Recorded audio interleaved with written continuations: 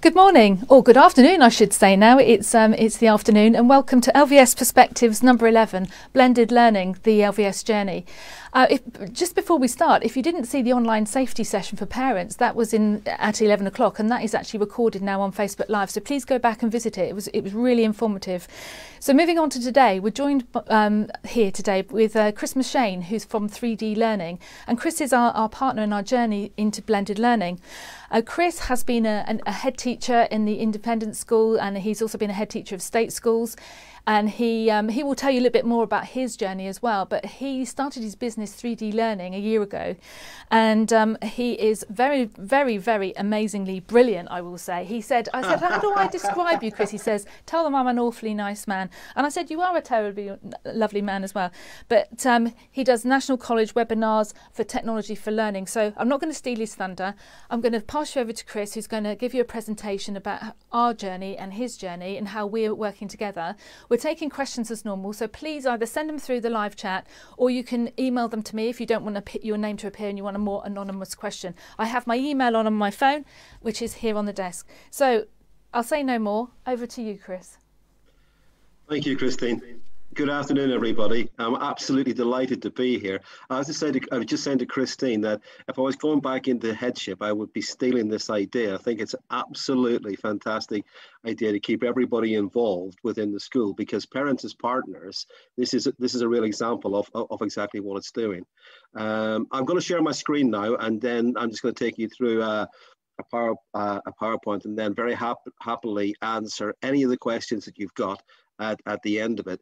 I have to say that our first experience of working with LVS, we had a really busy, really thought-provoking day. I think at the end of it, both the leadership team and my team came away absolutely exhausted but exhilarated by the whole day. And I think we've made really great progress with it. And I'm looking forward to meeting up with the team again next week to find out exactly what that progress has been as far as LVS is concerned. So just let me share my screen, and we'll get into the process. So just a little bit about us as a company. As Christine said, we set the company up about a year ago, and it was a combination of education and medical professionals that came together to do that.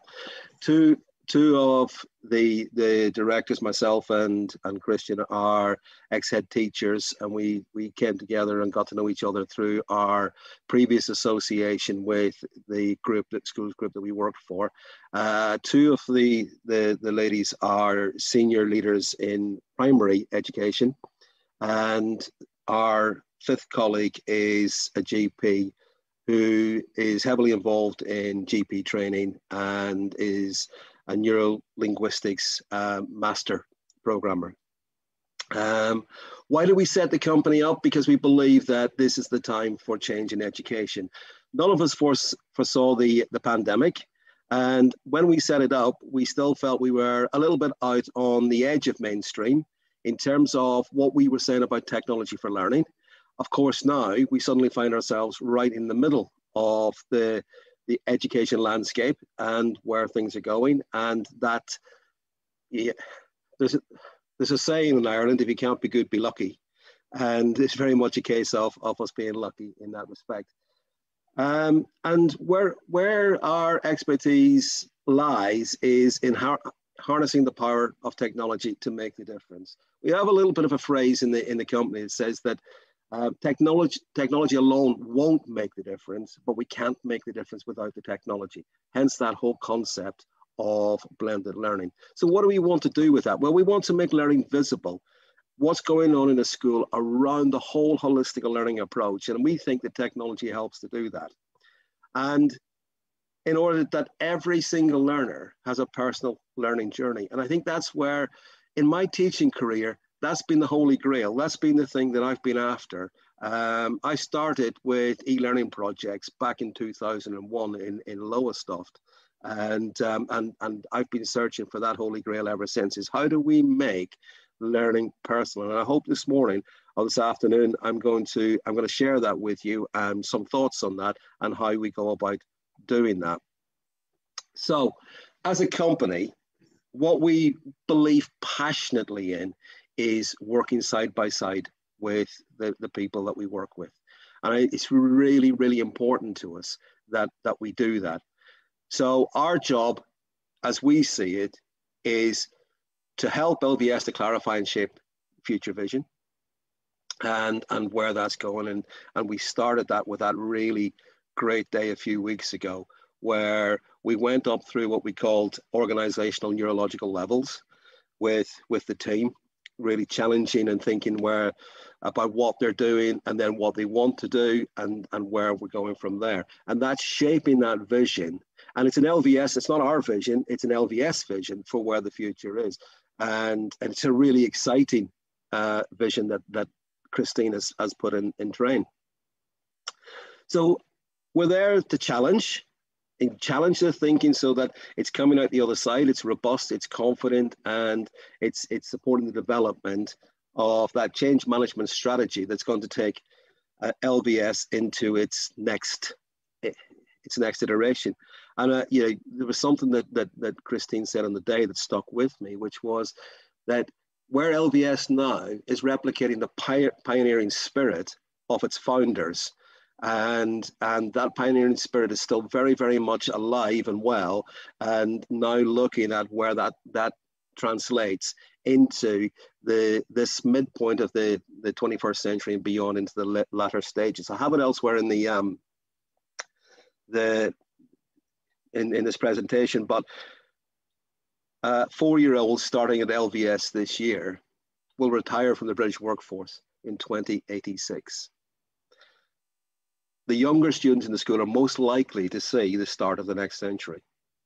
And I suppose the challenge and the thinking around that is, what is their world going to look like? What changes will happen in that time? And none of us know, but we know what we can do now to ensure that they're prepared for that. So the important thing now is to ensure that everybody is coming on that journey, and that the leadership team at LVS can take their vision forward, they can share that, and they can lead the teachers, the students, the parents, and the trustees into that future. So why Learning 3D? Christine picked up one of my webinars for the National College and felt that what we were saying there made this whole journey feel achievable. Because of what we've learned on our shared experiences as we've gone through the process. The last role that we had, our organization wanted self-directed learning as the pedagogy and the practice for their schools. So we spent a lot of time looking at how we could make that happen. And we learned an awful lot along the way. I always say I'm an expert in nothing. I've just made the mistakes that there are to make and learn from them. And I think that part of the message in that is we have to be brave enough to make mistakes. We have to be brave enough to fail forward, learn from them. We say, learn, fail fast, fail often, fail forward. And that's the way in which we work with our clients as well, is helping them and encouraging them to not to be afraid to make those mistakes and learn from them and those challenges and move forward. But it's a space that we've been in, as I've said before, for the last 20 plus years. So what have we learned? Well, I've learned that I look at economic trends, social trends, what's happening elsewhere. I've learned from Industry 4.0 that we are now at the beginning of will change everything. It will change the way we think, it will change the way we live, and it'll change the way we work. And that brings with it its own set of challenges. Change is exponential. It's never been as quick as it is now. And I don't think that's unlikely to change. I think that that's the world that we're working in, and that's the world that we need to embrace. So we need to think about the world that our young people are going to inherit. And the truth is, we don't know what that's going to look like. You know, if we look back to 1920, and then we look forward to the end of the century, and what happened for humankind in that time, it was enormous. And we're expecting that to be even greater as we move into this whole concept of Industry 4.0, that effectively is the coexistence of human learning and machine learning, and what that will actually look like. But the reality is, as I said before, we don't know. And so one of the statements that underpinned everything I did as a head teacher and underpins what we do as a company is this one from Jean Piaget, a Swiss educational psychologist. Intelligence is when you don't know what to do, you know what to do. And if you think about that for a second, it underpins so much. And if you start to think about that statement in terms of leadership, in terms of teaching and learning, in terms of curriculum design, in terms of there's a liberation to it that allows us to really think about what this concept will be for young people as they move forward. Therefore, as far as we're concerned, the future is a personal journey using a blended learning approach. And this is where we come to with LVS. So what is blended learning? Yeah, the idea is that we start to pick up on the world and where it's going. And I thought I'd just share this slide with you and give you a little bit of time just to take it in. What are the key drivers of the world of the future? And we see that a concept of extreme longevity, rise of smart machines and systems, new media ecologies. We're involved in that here today. A globally connected world, and superstructured organizations. So what are the key skills that people are saying the workforce needs? We need to make sense of the world around us, and that's really important. And we need to continue to do that as things change. I watched a video from the OECD, and it was the French Minister for Employment that said that in the world of the future, there is the connection between the state, the individual, and the employer. And the individual's role in that is to keep themselves employable. And that really comes back to that concept of self-directed learning, being confident to step out into new things. And again, that understanding that when you don't know what to do, you know what to do. But you look at the skills as they develop: social intelligence, new media literacy, computational thinking, novel and adaptive thinking, transdisciplinary, cognitive load management. We know what this world is like. We have 24/7 access to everything, anything. And how do we make sense of all of that? And how do we manage our own well-being within that journey? Cross-cultural competencies, design mindset, virtual collaboration. Well, certainly that one came to the fore in the last 6-7 months. And you know, this is where we have to think. If you look at that diagram and you say, right, what does a curriculum look like in that diagram? What does a pedagogy look like to achieve this? What are we doing with young people? What are we doing with our teachers? What are we doing with our parents to help to understand the new world where we go? There are so many complex overlaps in this journey that we need to ensure that we're making sense of it. And this is where blended learning fits. It's that space between learning in the classroom entirely and learning remotely entirely.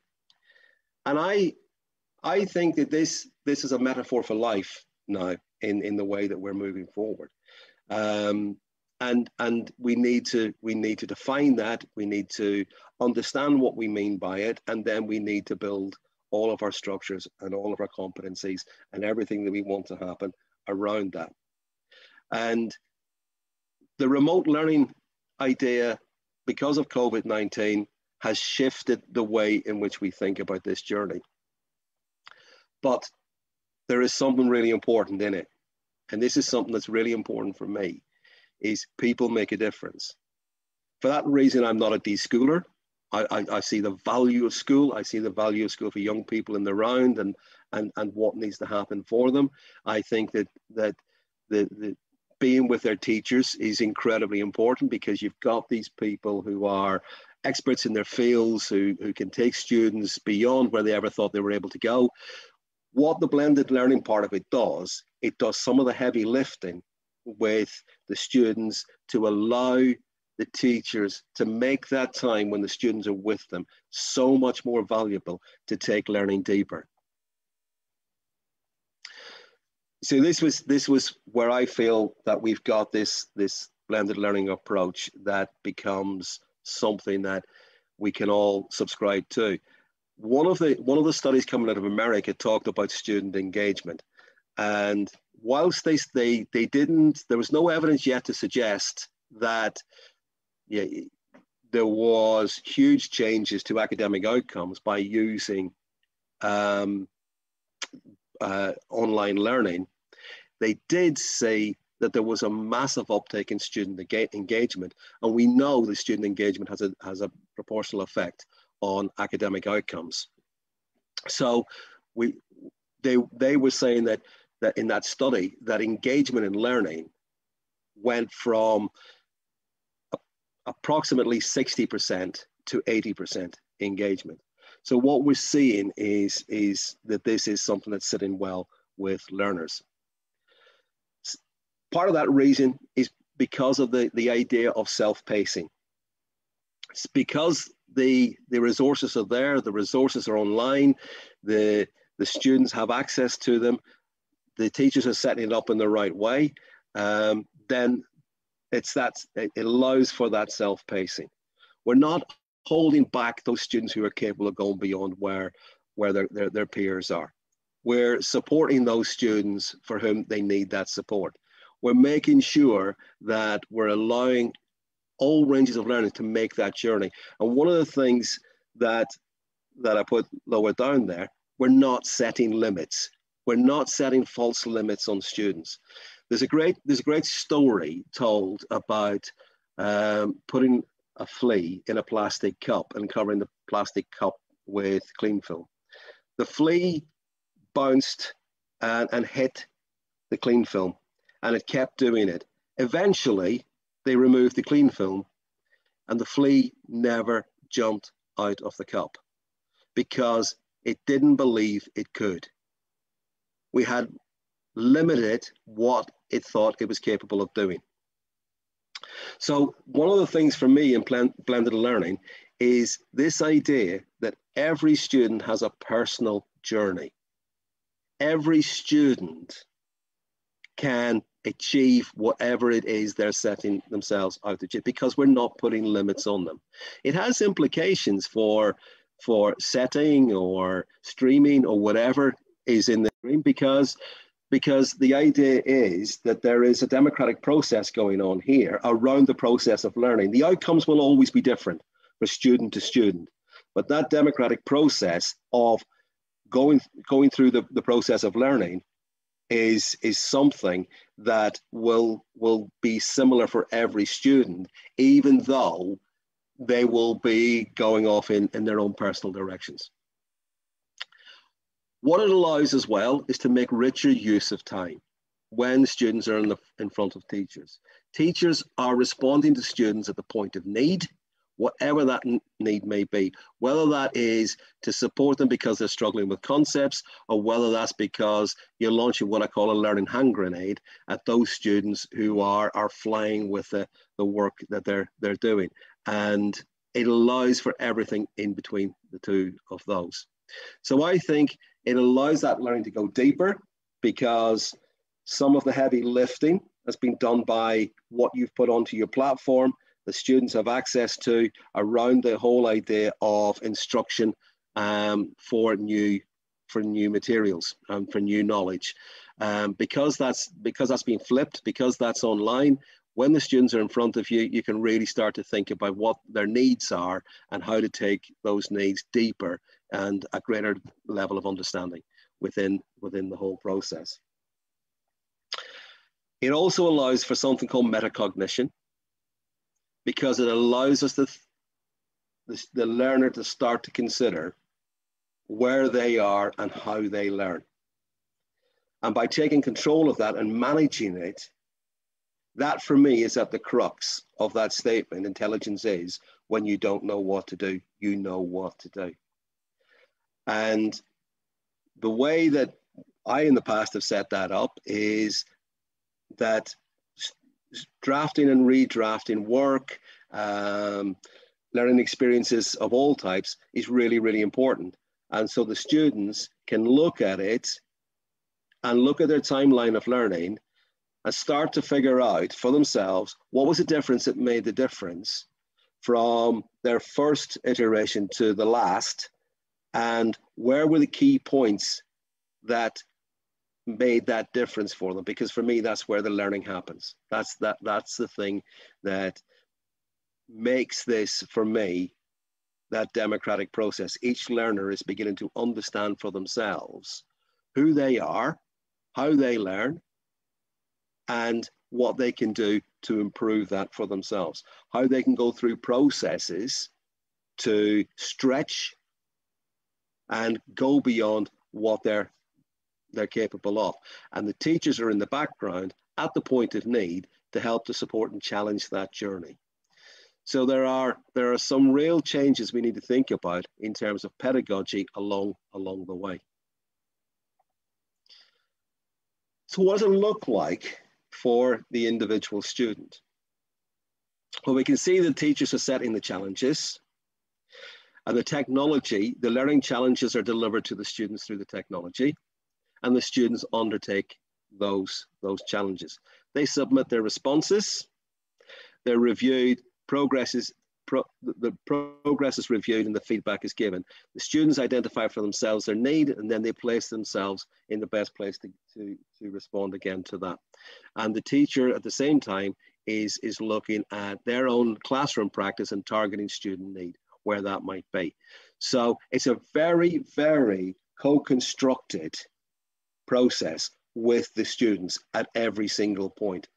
And I think that this is one of the challenges that we need to look at in terms of how that looks for each student.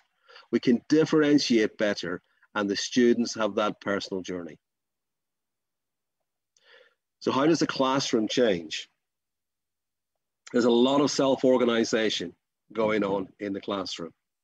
We use the work of Sagata Mitra around self-organizing learning environments as a way to do this.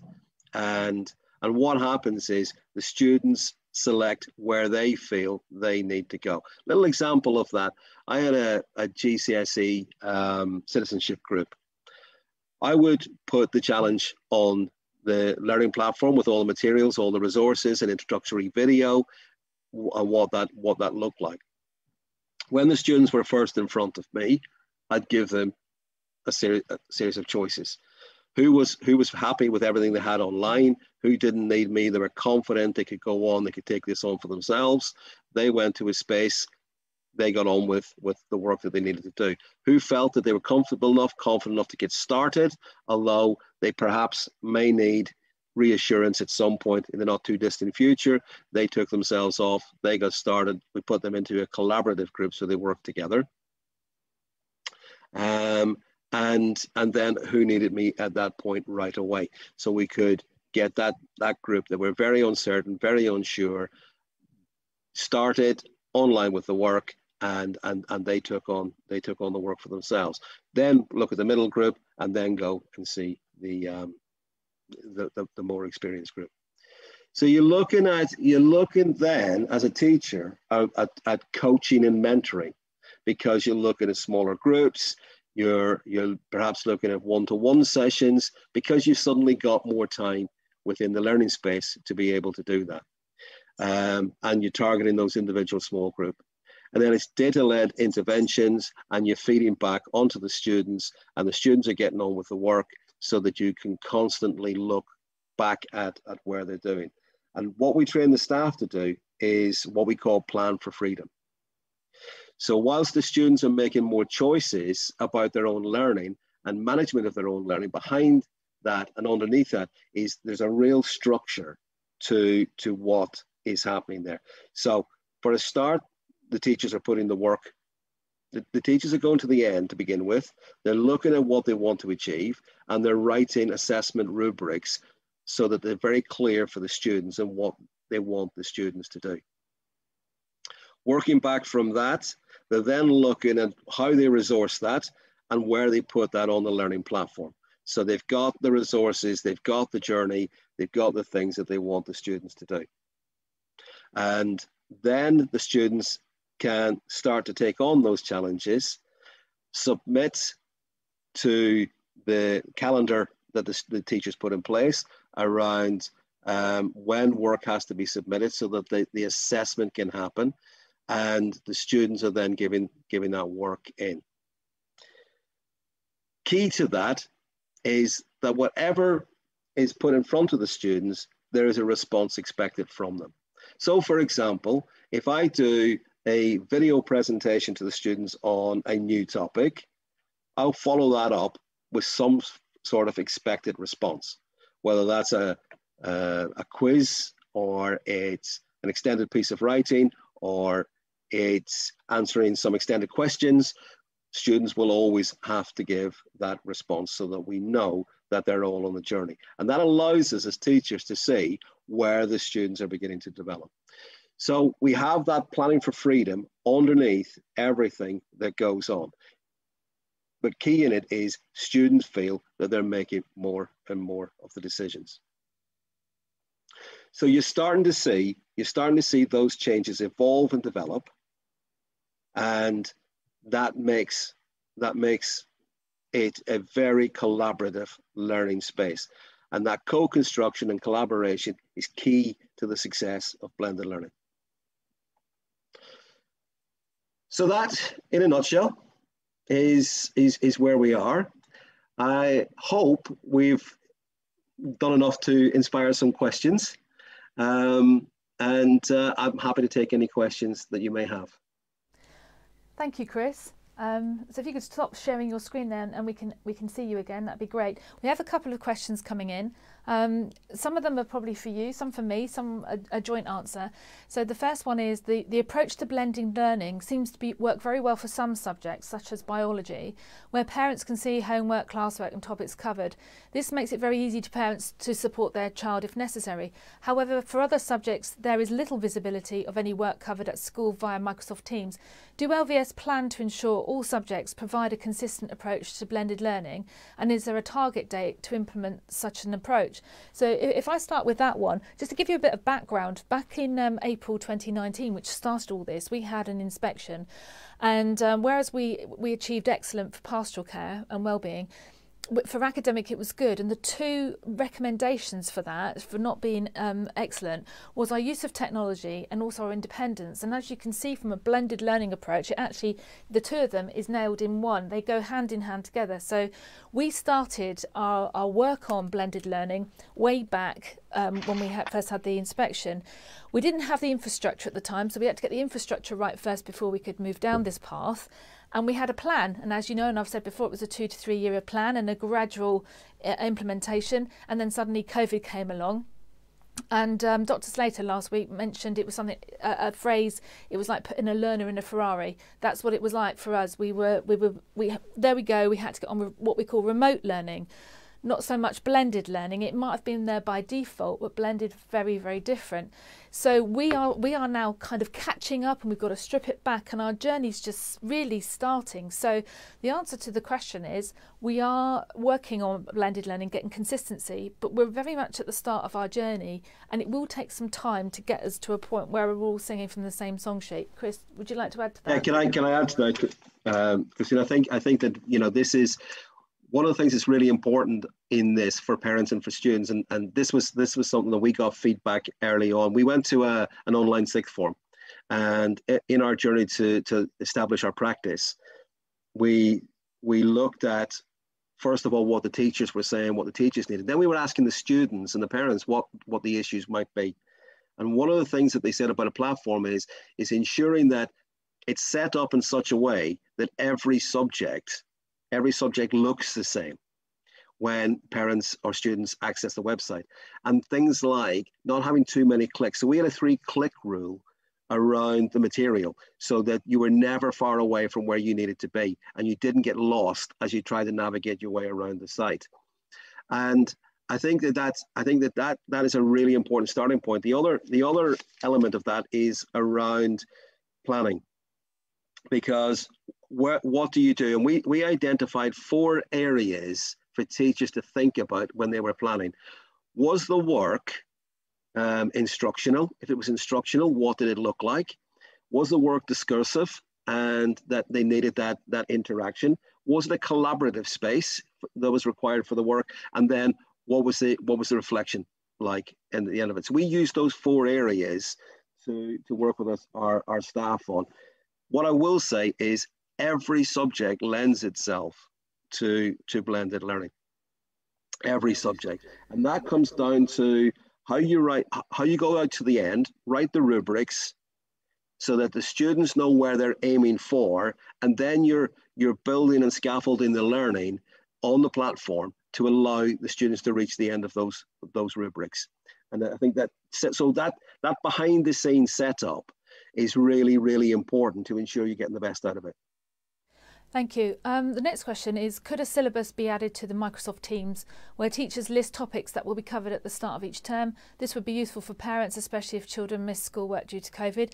Yes, that's something we can do. What controls will the school put in place to prevent pupils from gaming and accessing social media on their device? Is there a target date for this? Well, as soon as the children come into school, they have to go through our own BYOD. They sign an acceptable user policy, and it's filtered. So there shouldn't be any of that going on. And if there is, let me know, because then something's going wrong. But if children are bypassing that and using their own 4G, 5G, then they are breaking the acceptable use policy. So that's just a little warning there, and we take that very, very serious as well.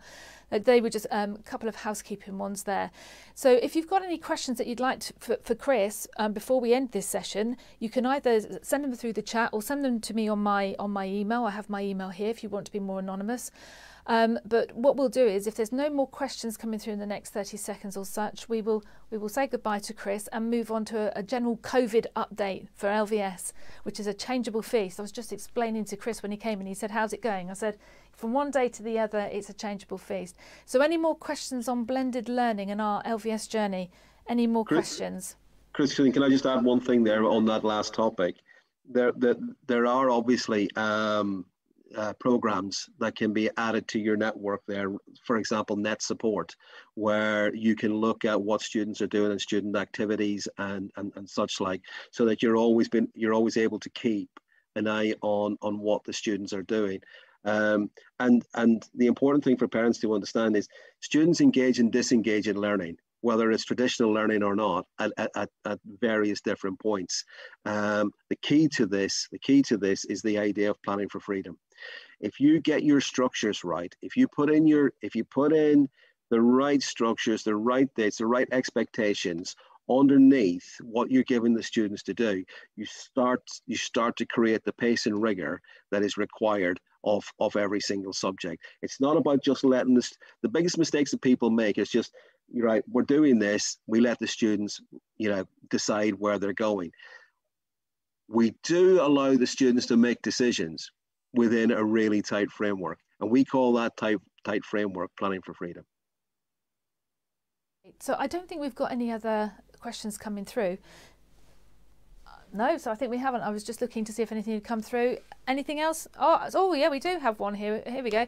Right, so we're finding that children are being told in lesson the prep will be on Teams. This sometimes causes a problem when the prep then isn't on Teams. When our child has time to do the prep, then it's added later. I'm concerned this means the children then can't switch off as they constantly have to monitor their teams over the weekends, holidays. This isn't great for pupils or staff who then got lots of queries in their downtime. Yeah, that's housekeeping for us here. We need to make sure it's put on then and there, because we all know what it's like when we hear those pop-ups coming through very early in the morning, late at night, and at the weekends and holidays too. So I'm making a note of all these questions that will be sent through to me, and we'll follow up with staff as well. I think it's we've discussed this in the past, Christine, where we've said that initially, once everything is set up, it really does support staff work-life balance. But there is a need to set things up properly, and in one of those, somebody mentioned earlier on in one of the questions about seeing things over a longer period of time. And one of the things that we did in our school, for example, was we put the whole year online very quickly, and teachers put their whole GCSE course online, for example, where students could see the whole thing, which meant that there was never a need for downtime. But just an idea that we used was when we set up a new piece of work, we actually set it up in minutes, and there was X amount of minutes that were in school time, and there were X amount of minutes that were for the students to do in their own time at home. So the concept was that we never set homework, because the concept of homework is it's something different from what you were doing in class. But what we did was that the learning journey in school and the learning journey at home was seamless. So it was always there for students to do.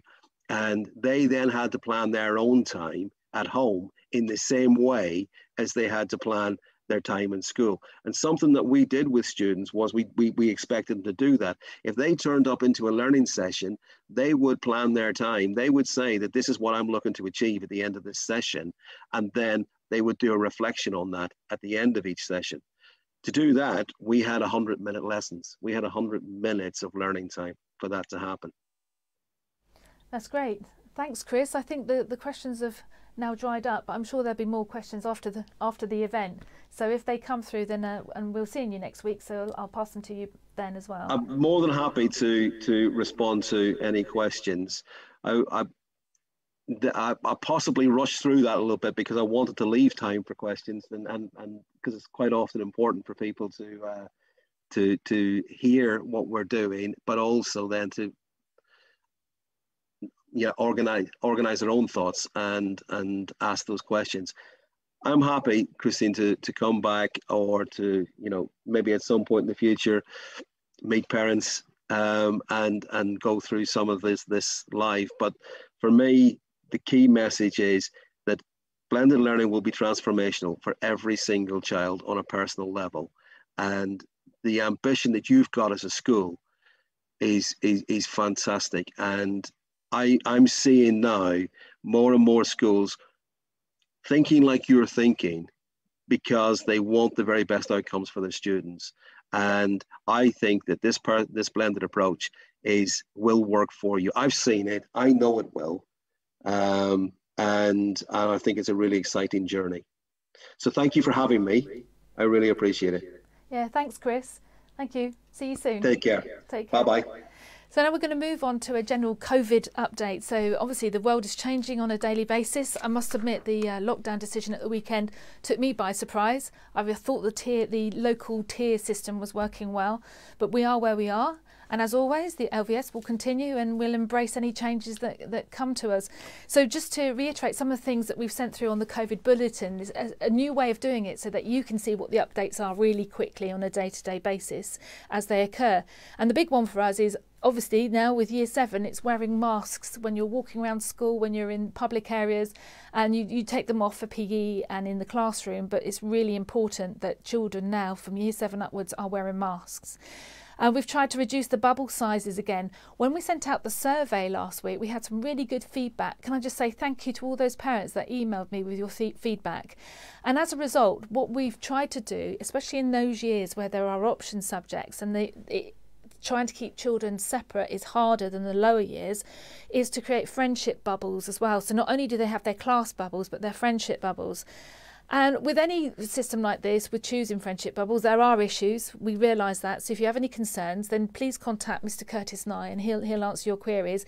And it doesn't mean they can't mix with other people, but it just means they have to be more conscious of that metre apart or 2 metres apart from the next bubble as well. To reduce the number of children on site during the day as well, boarders are able to go back to their houses during the day, which is great. I think that's lovely, being able to go home during the day, but at break time and at lunchtime, and the sixth form, when they have free lessons, they can go home and study in their houses too. We've also drawn up a pupil charter. We had a staff charter back in September, just about how we expect staff to work in school to keep us all safe. But now we've got a children's charter as well. So they are going through it during LVS 1, and we are asking them to sign it to say that they understand what our expectations are. It's so important that we educate our children in the dangers of COVID-19, because some of them can be asymptomatic, but they can spread it, as we know, even though the government says that the risk is low. And then we as adults, and you as parents and grandparents, are the ones that could possibly become more ill. We are also we do advise you, if you're 16 plus in school, if you're in the sixth form, that to download the Test and Trace app, because we will start having QR codes in school in those sixth form areas where we can actually help track, test and trace as well. And remember, as I talk, you can always send questions through to the live chat or through to me or on my email here as well. Now, the big one for us was the restriction now on co-curricular clubs, and that the regulation actually says that childcare doesn't stop. So our extended day in senior school and in the infant and junior school continues, but the sport especially and clubs we are restricted now, that you can't do it. As long as it's part of the normal school day, yes, but we are restricted, which is really disappointing. And I know a lot of schools, state and independent, are querying that. Meanwhile, we have to do as we're told. Okay, so we have to do as we're told. Mrs. Cunliffe has to do as she's told. So the survey results were really interesting, and I posted those on the bulletin. Ironically, it was on the Friday we sent out the survey, the Thursday or the Friday, and then the government announcement was on the Saturday. And I actually thought, I wonder if people's opinion would be different having heard about the national lockdown. But I watched the responses coming in over the weekend, and it didn't really change. And what's for sure is the parents in the infant and junior school and year 11 want their children in school. They believe the best place for their children in school right up to the end of term, which is the 11th of December. And I totally empathise with that. We want the children here. It's great having the children here. But what we wanted to do was give parents the opportunity that if they wanted to go online for that last week, just to safeguard their families coming up to Christmas. We don't know what Christmas looks like right now, and things will change again, no doubt, on a weekly basis. So what we do is we just keep watching, we listen, we look at what you want to do as well, because remember, we are a community. This is about how we work together. And I think at the moment where we are here today, that we will give parents the choice in that last week, and we will deliver from school, but in the classroom and online for those other year groups as well.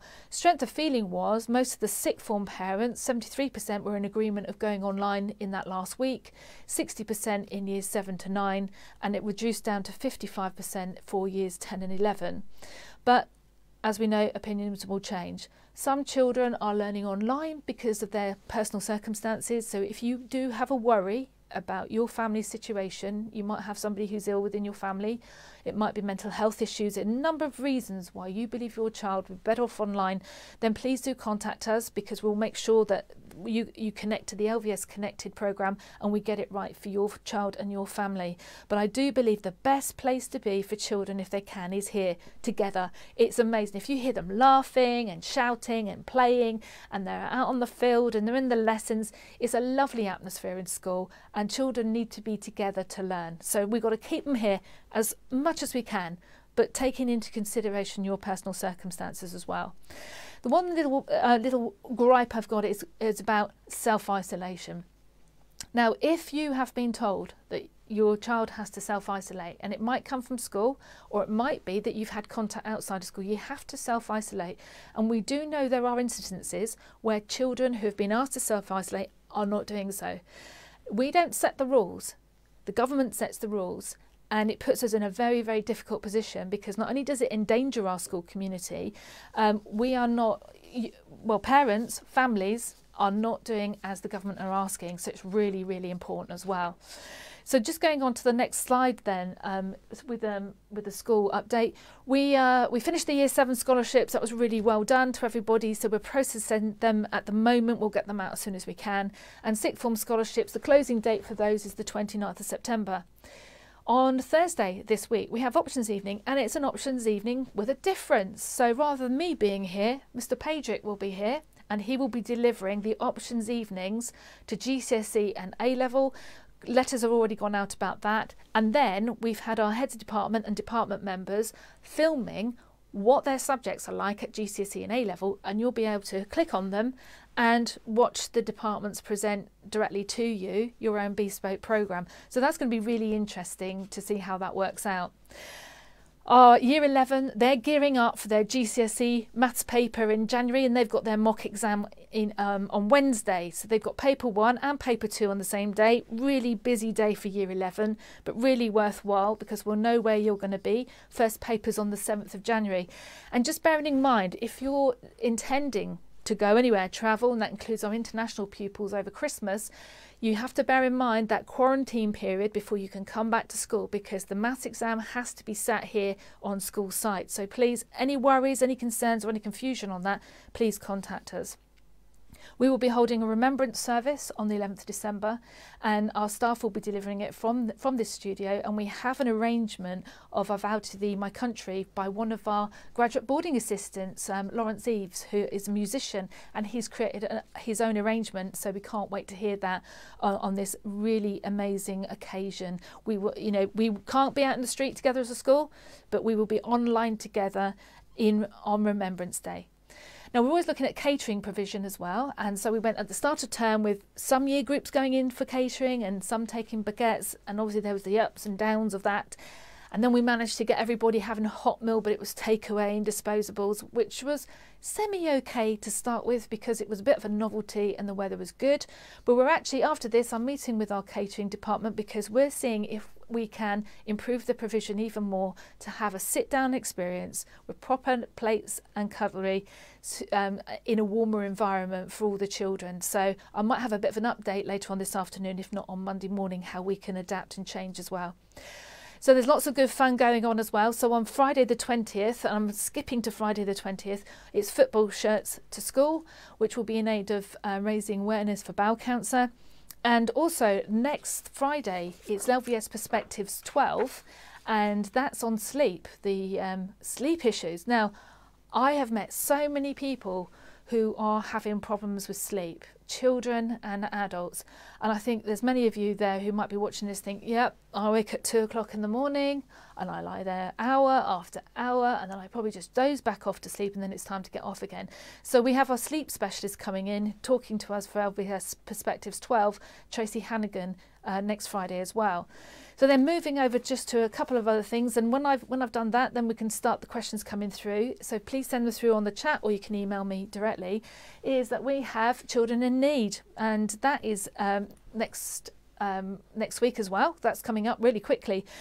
So the BBC are running an initiative called, and it's about the collective ages of your family. So what we thought we'd do is we would add up all the ages of all our children and all our staff by years, days and months as it will stand on the 13th of November, and run a competition for parents and pupils and staff, if they want to take part, to win some vouchers. So the first prize will be for a £30 voucher for a pupil and a £50 voucher for adults. And it's just to guess what our collective age is. And just to give you a couple of clues, if you look on the staff list on the website, you'll see all the staff that we've taken into consideration. And we currently have 795 pupils ranging from 4 years old to 18, 19 years old at the other end. No more clues than that. So if you want to take part in that, we sent out how you take part on School Post. You click reply, you can put in your your guess and your donation to children in need. So we want to really raise money for that, and also a Mufti Day as well. And then I think there's just one more other slide there now, is if you remember in lockdown, Mr. Curtis Nye was running quizzes for the NHS. We had 2. They were so funny and entertaining. And as we're in lockdown, where else do you have to go on November the 14th, Saturday 14th of November? I'll tell you where you can go. You can come online and take part in the PTA quiz run by Mr. Curtis Nye again, and all donations will be to the PTA. Now with the Zoom, there are only 100 places, and I think we've had a few take up already, so you need to get onto Claire Gedge and book your place on the quiz. It's a family night, it's hilarious, it's really good entertainment, so please come along to that. Okay, so here are the questions at the moment. Will the new COVID updates tell us how many cases are presently in school? How many are self-isolating? I know originally you were only releasing information if it directly affected our children, but it would be good to get a weekly picture of the situation. I totally agree with you. In fact, I haven't got the bulletin out. We actually have a little statement to update that bulletin today. So where we are at the moment, and Mrs. Collins will probably tell me off if I've got this wrong, but we have year 13 back now. So we have year 12 will be coming back Monday. I'm saying that off the top of my head. Although in Blenheim at the moment, we've got 12 and 13 are isolating together, and they will come out of isolation together. It just makes that boarding easier for us with the two year groups boarding there together at the moment. So we, touch wood, will have a full school on Monday. And I say touch wood, we should do. So we do have a couple of children who are positive and who are self-isolating at the moment, and we currently have 4 members of staff who are positive who are self-isolating too.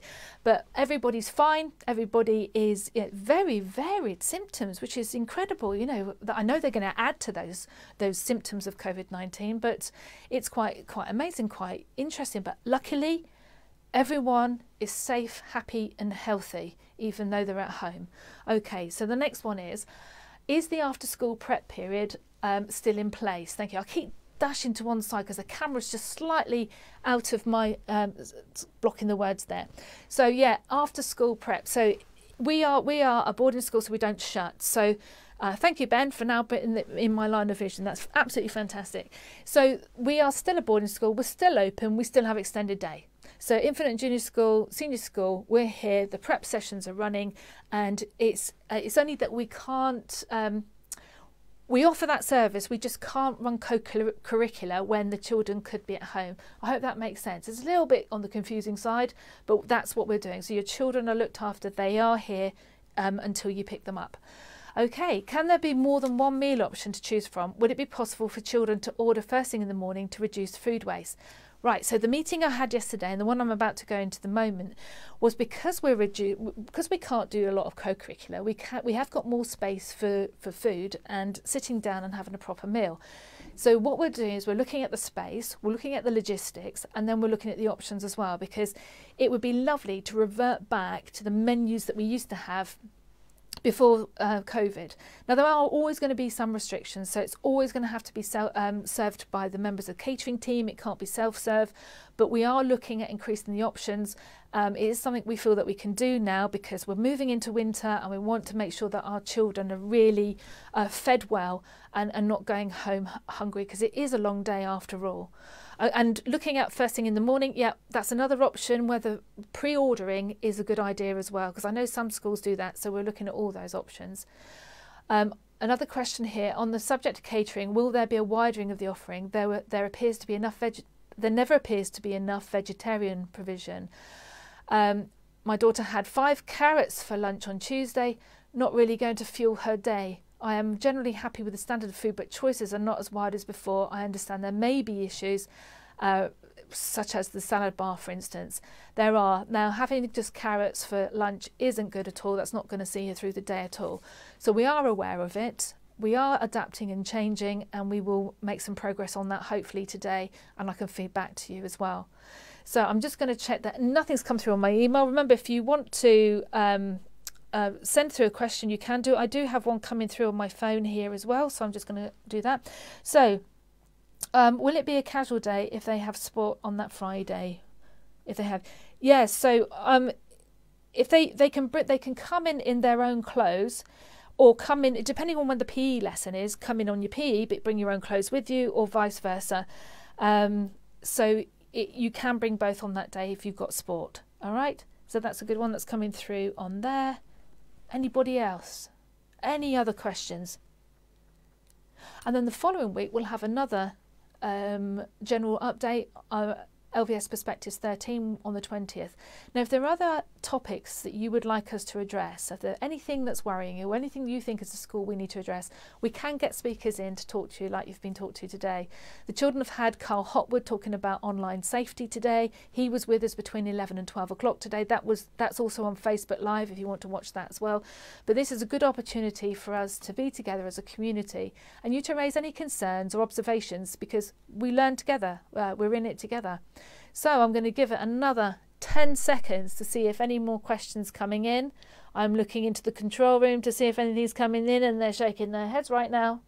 But if they do come in afterwards, please email me and I will come back to you. So I hope you have a lovely weekend, and see you next week. Bye.